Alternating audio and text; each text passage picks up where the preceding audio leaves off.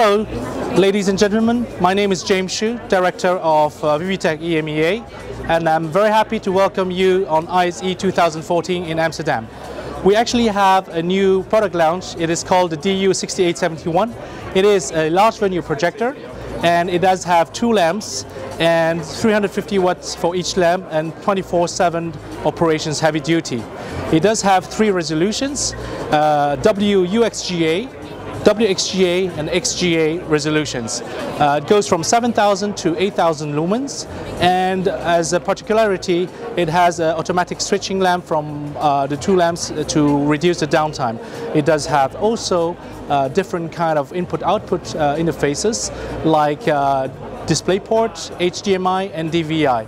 Also, a novelty on this product line is that we have HDBaseT that allows very easy transmission using Cat5, Cat6 cables over 100 meters of distance from the transmitter to the projector and without any loss. So the projector you can see here has also a new lens that we make. It is a 0.7 to 0.9 wide zoom lens, and it does have also the possibility to choose from other lenses, other 6 lenses. What you see on top is a HDBaseT transmitter. So looking forward to get more of your requests. Thank you.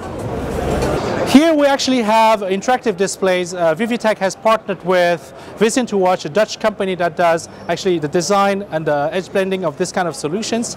And here we have used 3 WUXGA projectors from Vivitek, the D5380U, in vertical projection using special lenses. And as you can see, there's actually interactivity between the legs and the interferences I have on the display, and does calculate the vectors of movement thanks to cameras that are fitted on the ceiling of this booth.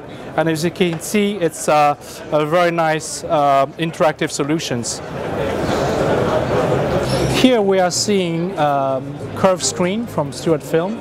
It is a 7-meter wide screen, and what you see is an image that is blended using 3 WUXGA projectors from Vivitek, the D8800. Each projector is 8,000 lumen and 1920 by 1200 resolution.